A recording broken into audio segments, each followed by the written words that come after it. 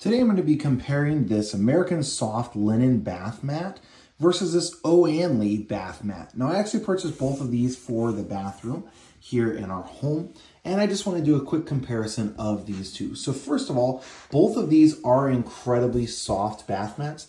This one is like a memory foam style bath mat. So it is on the smaller side. You can kind of see here it's not very big at all, but it is incredibly soft. However, if it's possible, which I don't even know how it is, the Olanly bath mat is actually softer than this American Soft Linen Memory Foam one.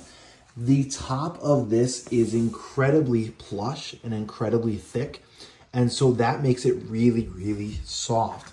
Also, you can see here the thickness of it. It's just absolutely astronomical, absolutely crazy to me how soft the top of this is.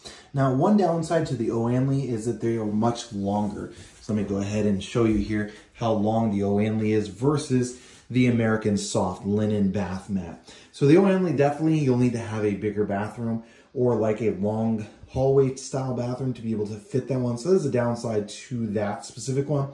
But truthfully, it is the softest bath mat that I have purchased. However, this American Soft Linen one is also incredibly soft. Both of them definitely keep the water off the floor and work well for that, for the shower and for the tub, that sort of deal.